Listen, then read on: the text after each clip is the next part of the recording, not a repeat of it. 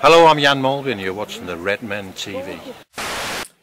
Hello, welcome to the Redmen TV on an evening that saw Liverpool win 1-0 against Gus Poyet's Sunderland side at the Stadium of Light with a wonderful goal from Lazar Markovic to give Liverpool the lead. Shock. Horror. Lazar Markovic gets his first Liverpool goal, the man that everyone wrote off 2 minutes into his career. Seems to finally become good for the Reds. The first half and is where we should start, because I thought we were absolutely fantastic. The way we passed and moved and pressed. We should have had a penalty in the first couple of minutes. I don't know what planet the referee's on not to give that. It's a stone wall penalty, as you're likely to see in your life. And my big fear at the time was, we've seen that happen so many times against teams that play, that park the bus, play very defensively against us. You get given these opportunities, you'd always get one chance early on in the game to break the deadlock and change the way the game's going to go. And that we didn't get that penalty, I must admit, I had an inkling of like, oh my God, no, it's going to be one of those days, which is dreadful to think about, to think that that's so early into a football match. But the fact that we picked ourselves up, dusted ourselves down, and went again, and the way we got the goal, the link up, Steven Gerrard, wonderful little touch, Barini putting himself on the line, and Markovic, even though we can sing his praises for his technical ability in that game, it was his passion and his desire just to see that ball get across the line that ultimately got him the goal. And that was as impressive a thing about Markovic as anything else, any other aspect of his game. I thought that was terrific. His shot that at the bar was just jizz-worthy, just sensational. If that goes in, that's up there with one of the greatest goals the Premier League has ever seen, because the technique, the fact that he literally leaps 5 foot in the air and manages to, I don't even know how he's done it.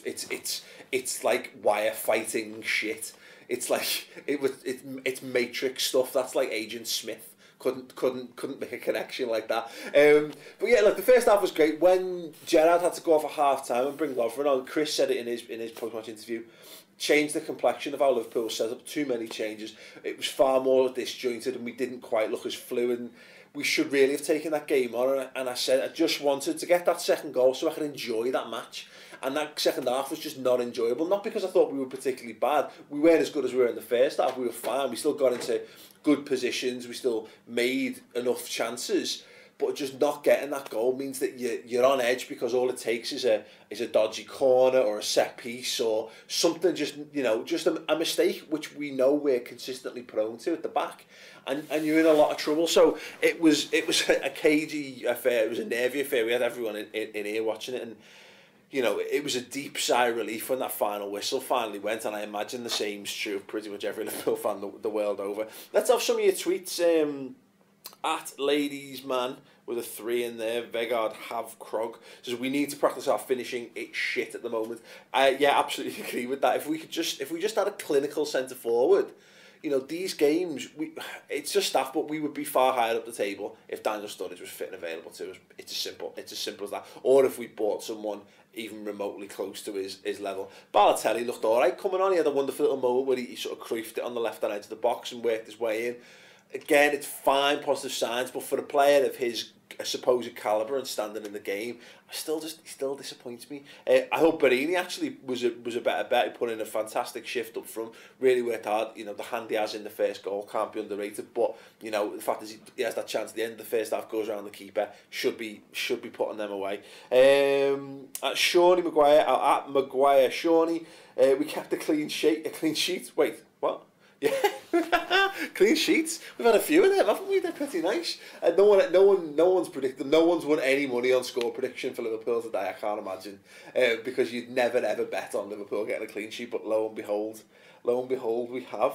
At Owen Xbox.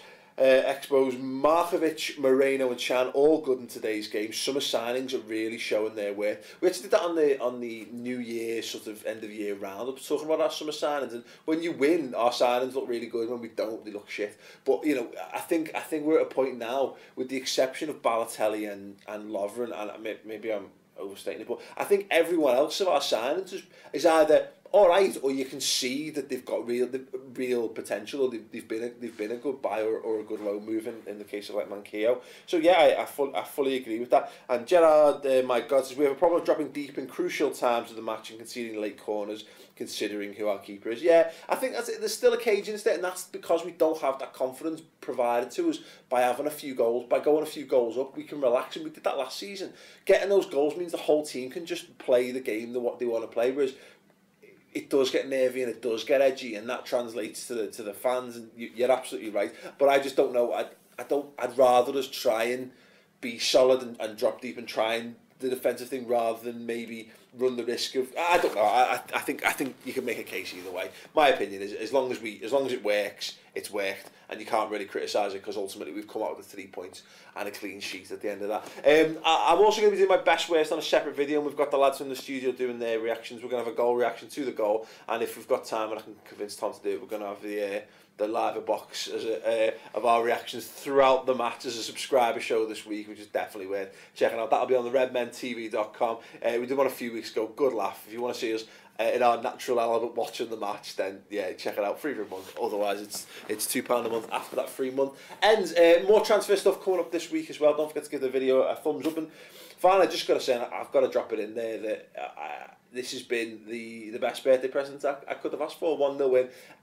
Just if it had been 2-0, it would have been clear cut, but Chris got me a Dreamcast. So it's just edged above the fact that we got the win. Anyway, thanks very much for watching. Leave any of your thoughts on the match in the comments below, and we'll see you on the rest of the videos. They were there. They were there to be beaten by more than one goal. Look, they went down to 10 men, and we just fucking stopped playing football, and that's not good enough for Liverpool Football Club.